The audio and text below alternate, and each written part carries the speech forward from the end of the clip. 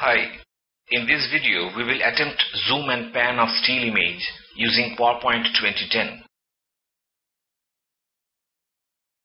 The picture of a war painting is inserted onto PowerPoint work area. The image is then adjusted to cover the whole work area. The height and the width of the picture come to 7.5 inches and 10 inches respectively.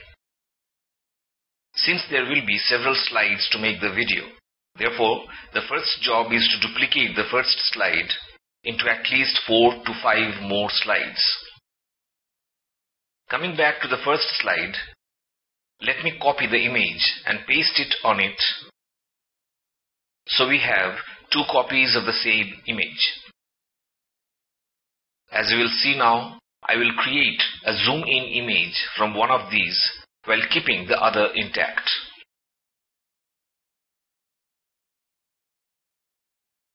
To make the zoom in image, let me click the crop tab and then proceed to pull the crop handles inward on the picture.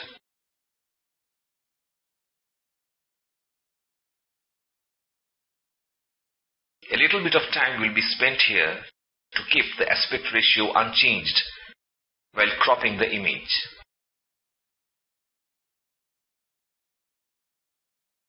When the cropped portion is more or less final, click the mouse anywhere beside the work area to crop the image.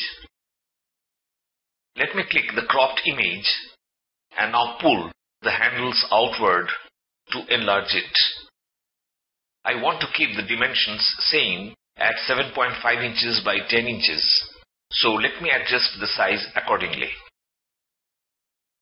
It's now time to render some animation to the enlarged image for its appearance.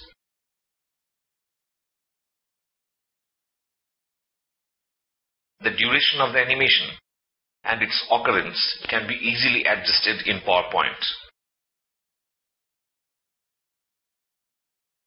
After this is done, I will send the image back. This makes the second original picture come to the top.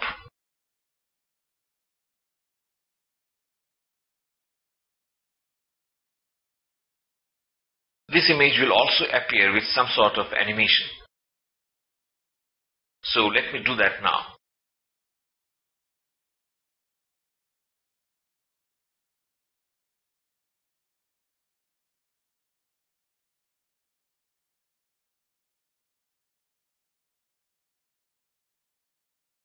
The job now is to give a transition time to the first slide, which is the time it will take to advance to the second slide.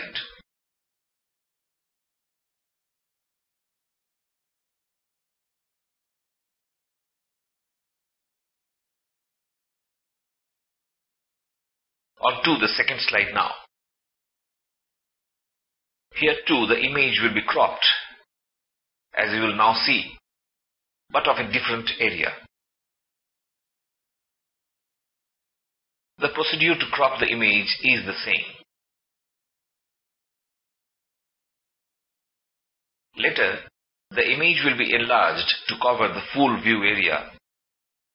Once again, following the same steps as in the last image.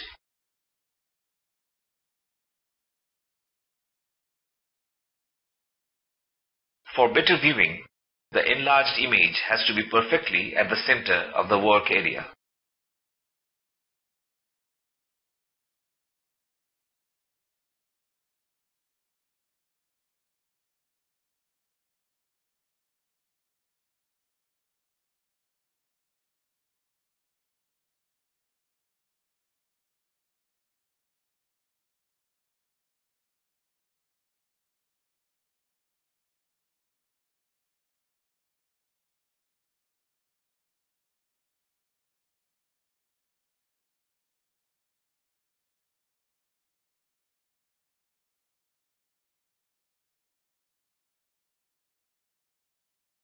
Now comes the job of giving the image the transition push. This is important. The push transition between 2 slides gives the impression of panning effect between them. In the same way, the other slides are also cropped and zoomed and then given the push transition between them. Okay, here are the slides, a total of 7, that give the effect of zoom and pan of a still image in PowerPoint 2010. Let's see how the final work has become. Not bad, I would say, though the zoom-in effect is not as good as in Vegas Movie Studio and Camtasia Studio. Thanks for watching.